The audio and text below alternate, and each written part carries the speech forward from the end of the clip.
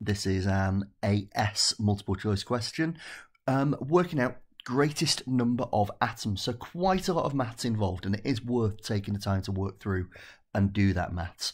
So we start off with A, and you'll notice that I'm working out moles of atoms. So we go through, first of all, remembering that iodine is diatomic.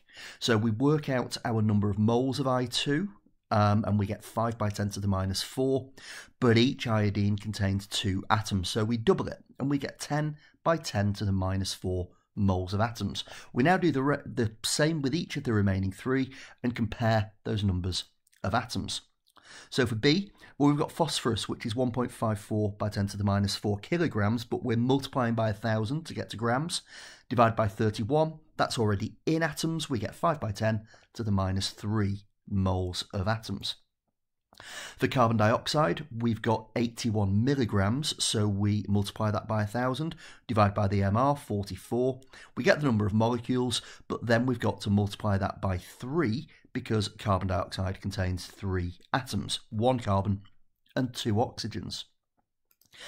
And finally, moles of NH3, well, once again, it's in kilograms, so we divide that mass by 1,000. We get 0.01 moles of molecules. There are 4 atoms within pneumonia, so 0.04 moles of atoms. All that is then left to do is to identify which of those is the greatest number, and we see that it's answer D.